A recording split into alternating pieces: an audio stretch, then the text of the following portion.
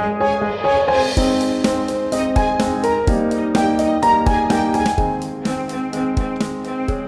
everyone, it's Ken with Ken's Creations.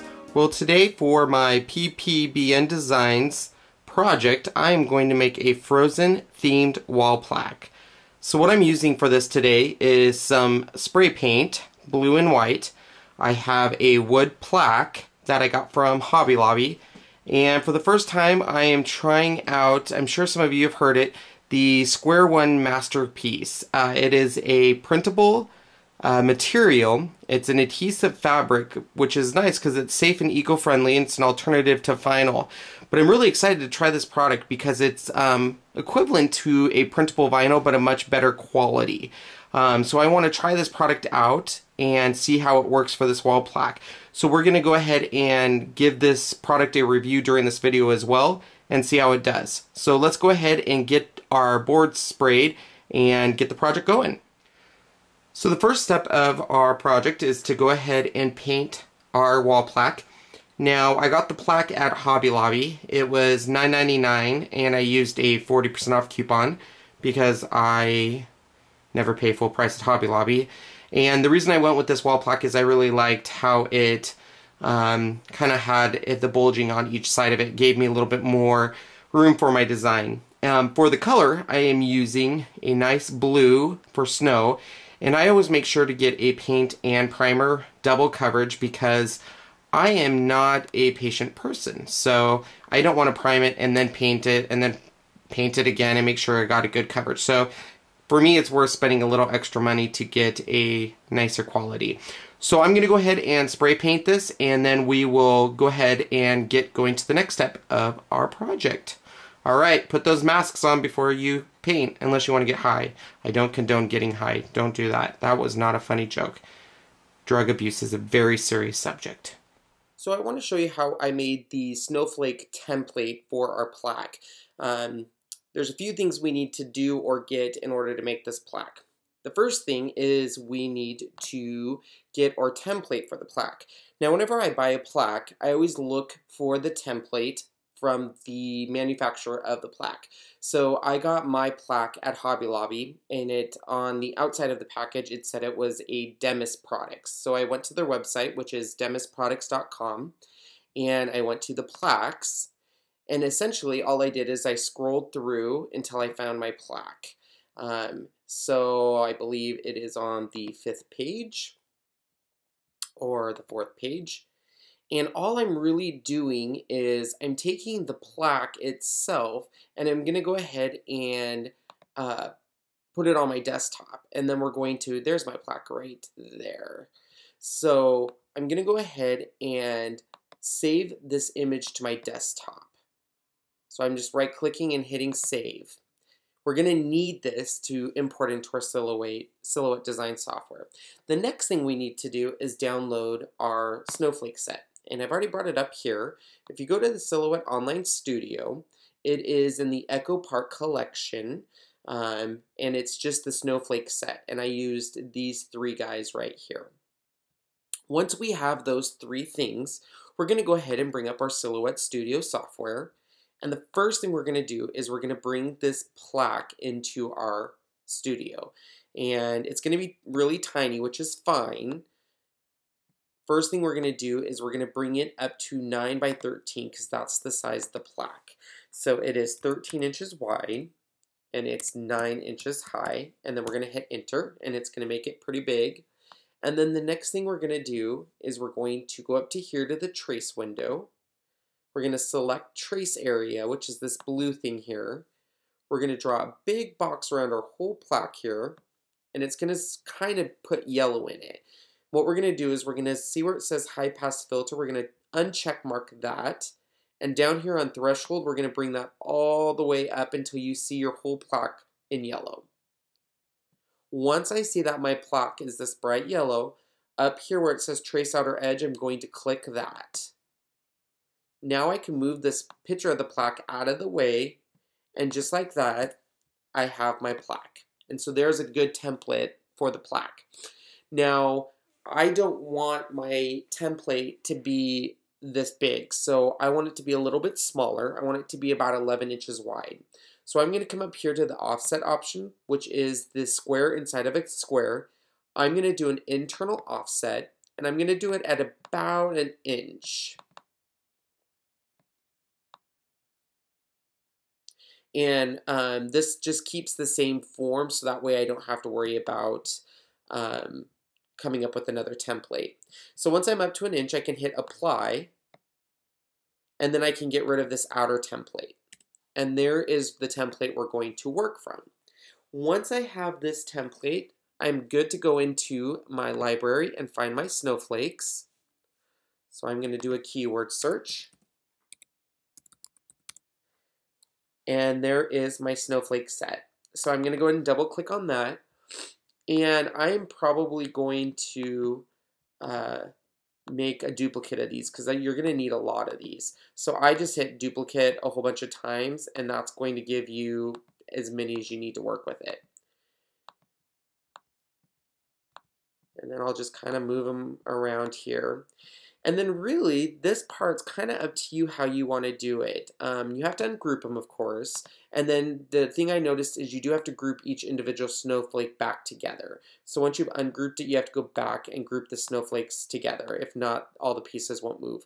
But really, at this point, you kind of move the snowflakes where you like them.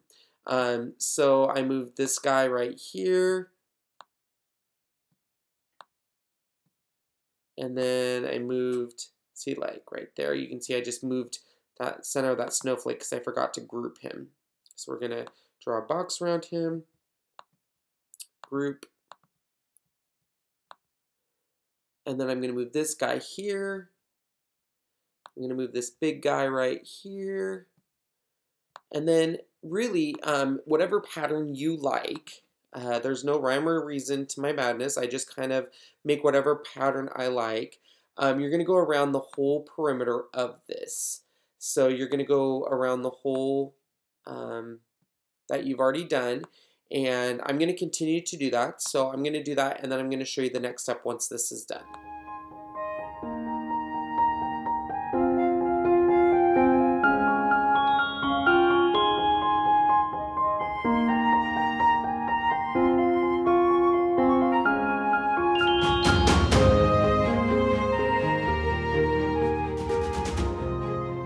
Alright guys, so once you have all your snowflakes around your border like so, and you like kind of how it looks, and once again I told you, it's however you want, it's whatever, you know, fancy or plain as you want, but once you got what you like, you're going to draw a big box around this, and then you're going to right click and you're going to hit weld.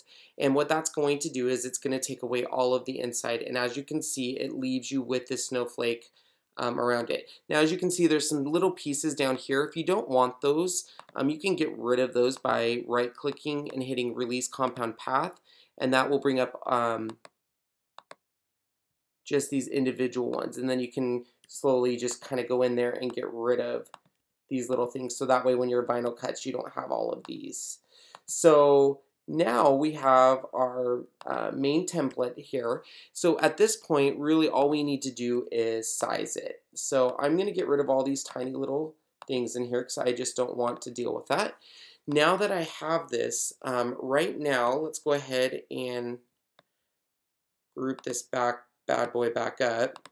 So right now, it's at 12.3 inches, and our thing is a 9 by 13. So I want this at about 11.5 inches. So I'm going to come up here, I'm going to lock aspect ratio, and I want this to be at 11.5.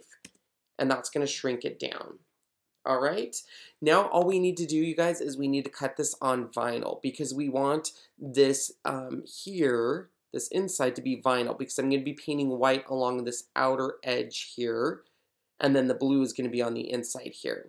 So I'm going to go ahead and cut this with traditional vinyl, not to be confused with the square one masterpiece that I'm going to be using later in this video. This is just traditional vinyl because I'm going to be painting over it and just throwing it away. So this, I'm going to come up here to my cut settings. I'm going to come over here to change cut settings. I'm going to go down here and we're going to hit vinyl, make sure we change it to a 2, and we're ready to cut. So there is our design, which we'll be using as our template. As you can see, after we welded it, it goes all the way around. So I'm going to go ahead and get this out of the silhouette. And then I'm going to go ahead and start weeding it out so we can go ahead and spray paint. So it seems after a year, we finally have everything done there. And as you can see, there is going to be our snowflake template that goes around our plaque. And the nice thing about this, you guys, is you don't want to be too perfect on the snowflakes when you're positioning them, because you kind of want it to be random and kind of all over the place. And then I am using a Rust-Oleum Universal Paint and Primer in 1 high gloss white for the snow. So I'm going to lay my template over my spray painted blue plaque. I'm going to make sure the seal is really good, and then we're going to go ahead and spray this gloss white over that. Let it dry really good, and then we should be ready to design the plaque. Alright, so we have the plaque finished. We've painted our base coat and our snowflakes. Our next step is to design Olaf, and once we've designed him, we're going to go ahead and print him on this adhesive fabric. It is Square One Masterpiece. It's an alternative to vinyl. What's great about this is you can actually go into the Silhouette software, design your piece, put your registration marks on your mat, and then go ahead and print this out with your cut lines. What makes it better than vinyl? Number one, it's eco-friendly. There is no hazard to the environment.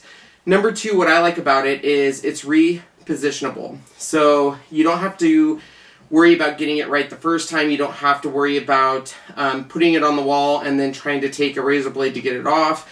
And the other thing I like about it, the few times I've used it on walls, there's been no ripples, no bubbles that I had to worry about. So it's a really great product. I'm going to be doing a separate video on this, so make sure to check back on my channel to look at the review video on the Square One Masterpiece. So let's go ahead and design Olaf. Once we've designed him, we're going to go ahead and print on this material. When you print on this material, you want to make sure you use the fabric setting, because it is a fabric. It is not vinyl. That's really important. And then once we have Olaf designed and printed, we'll go ahead and put them on our plaque. Now that our plaque is drying, we have a little bit of time on our hands.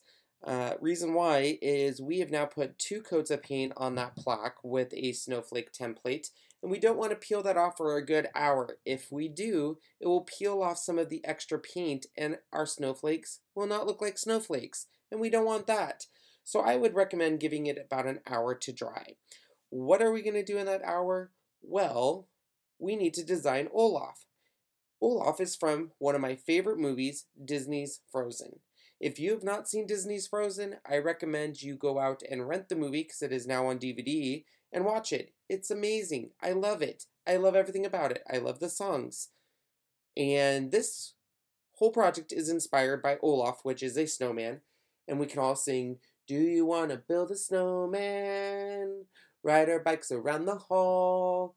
Okay, moving on. I know you guys aren't here to hear me sing, but I really do love the movie. Anyways, if you go over to www.ppbndesigns.com, they've done a great job designing a Frozen set. So if you come over here to the SVG sets and click here, it's going to bring up all of Nikki's sets.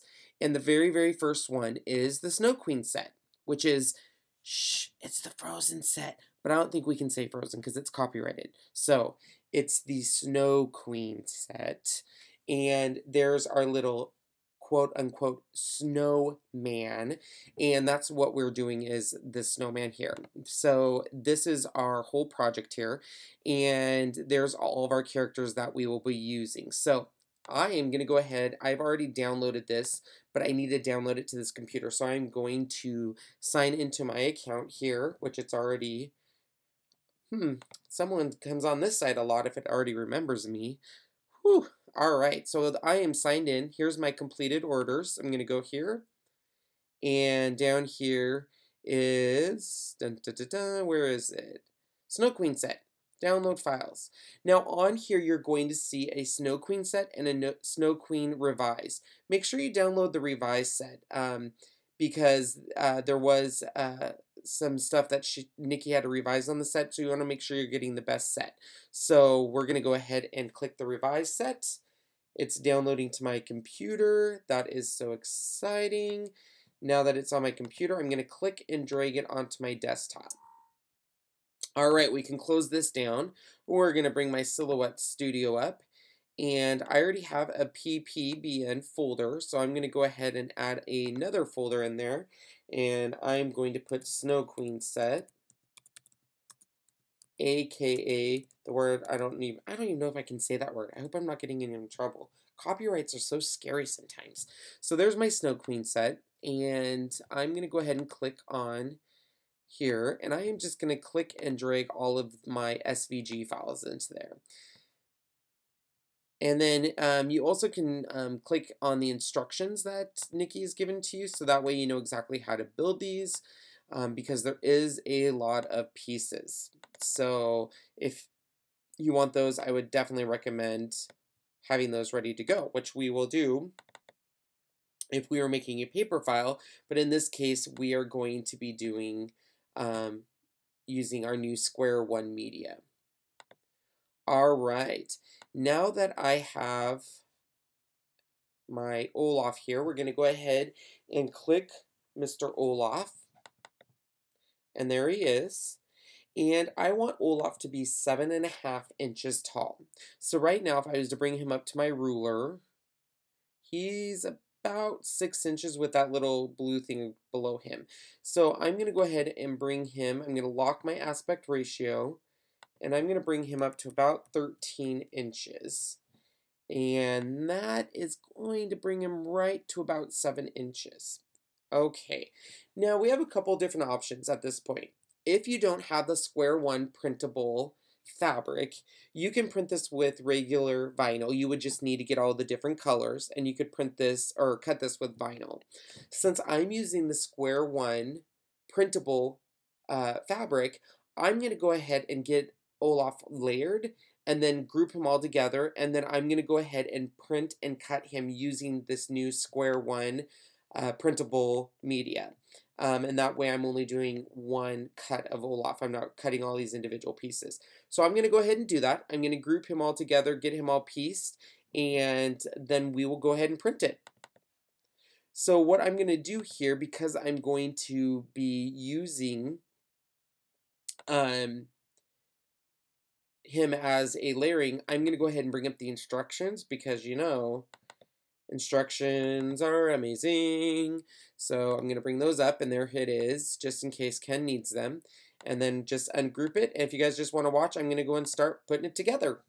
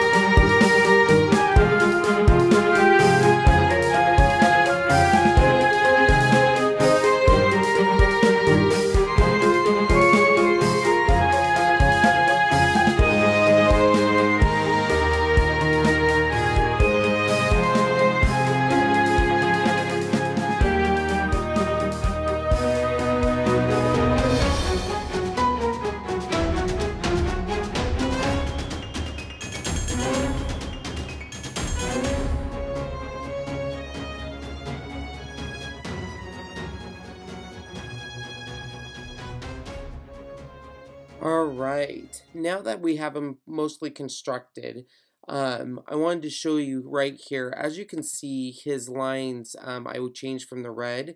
I'm not wild about doing it the black color, so I'm actually going to change the line color to more of this color of his skin. And you can do that by doing this dropper here, and you just go to any of this gray, and that will kind of get to where you don't see that line. So as you can see, if we zoom in here, you can still see a little bit of that line right here. And the only way to get rid of that is from because of the way I moved him. So we're going to actually ungroup him. I'm going to move his head down a little bit because I don't really like that line there. So let me go ahead and do that, and then we'll print this.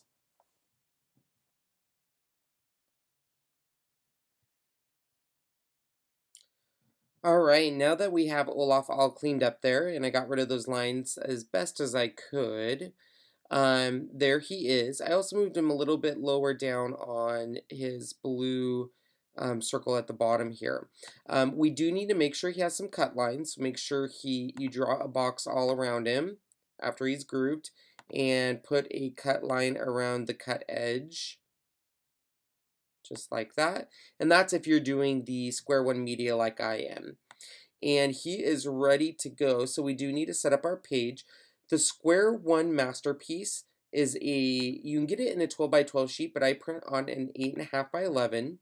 We want to make sure our registration marks are on there. And then I just want to position him Olaf here in the middle of the page. Now, when I'm going to print this, it's really important to follow the instructions on the Square One Masterpiece package. You're going to want to print this as if it was a matte, non-glossy finish. So make sure to change your paper settings from regular paper to a matte, non-shiny finish. I wasted a whole half of a day because I could not get this to work for me. Every time I was cutting Olaf, he was either off, he was not cutting right, something was wrong, and I realized it's because I was not putting a matte, non-glossy finish. And it dawned on me, oh my goodness, if you read the instructions, amazing things happen. So I'm going to save you guys the headache right now. If you're using the Square One Masterpiece, make sure it is loaded into your printer. It's by itself. You don't want a whole stack of these in there. You don't want a whole bunch of paper in there. Just one sheet in there. Make sure it's on the right settings of that matte photo paper. And then go ahead and print it at the highest quality. Once you have it printed, make sure to let it dry for 2 minutes. And once it's ready and it's dried, go ahead and detect the registration marks, and then it will print like magic. This stuff is amazing, you guys. So let's go ahead and print this bad boy out. We're going to go ahead and print it. Make sure to go to Media and Quality. We're going to make sure that it is a photo paper and it is on its best.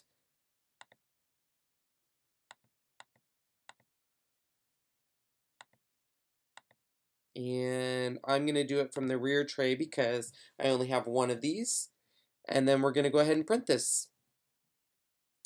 Alright, and then when we're done printing, you guys, let's go ahead and cut it on our machine. So a couple things before we detect the registration marks. Because this has a backing on it, it does not require a mat. And we also had to change our rollers because it's 13 by 9. Now that we have that set up, we're going to go ahead and try to get the registration marks, and then we will cut it. So let's go ahead and check for registration marks.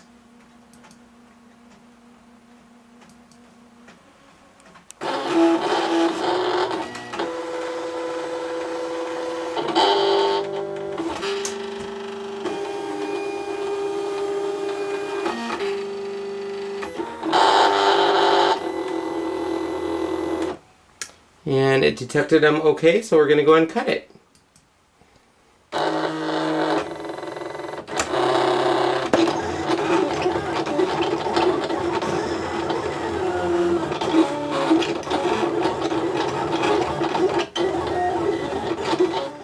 So in order to do our sentiment, we need to download the font into our Silhouette software. unfortunately Disney copyrights most of their font, so we can't actually look up a Frozen font. However, I found one that is pretty close. So if you go to Google and you type in Cinzel font, Cinzel font, it's going to bring you to Google's font. And this one got pretty close to what I was looking for. So we're going to go ahead and open this in Google Fonts. I want the ultra bold.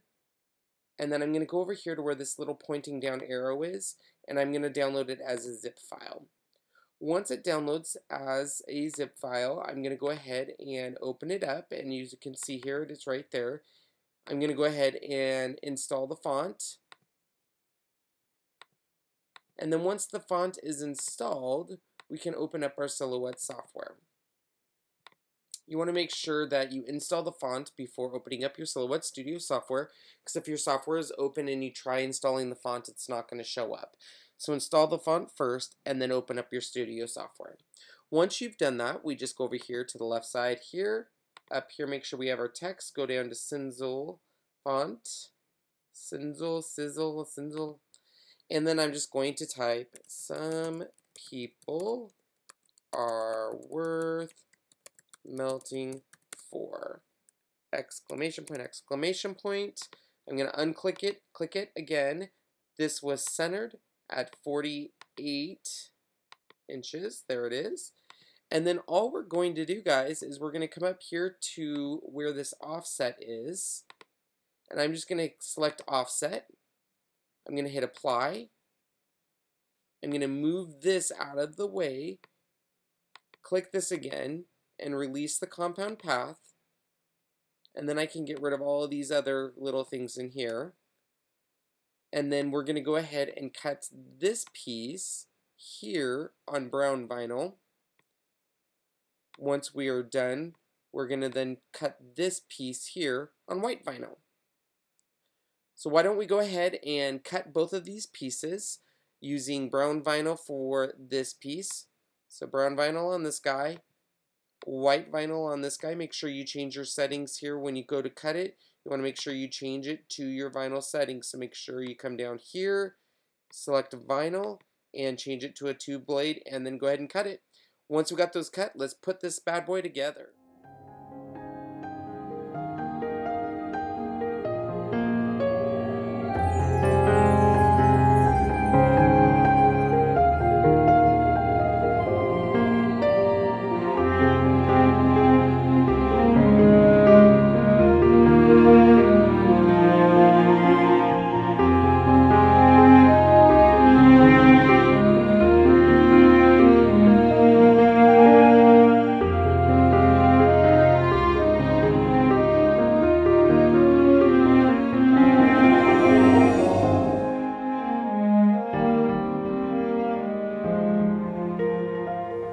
Alright everyone, it's time to let you go.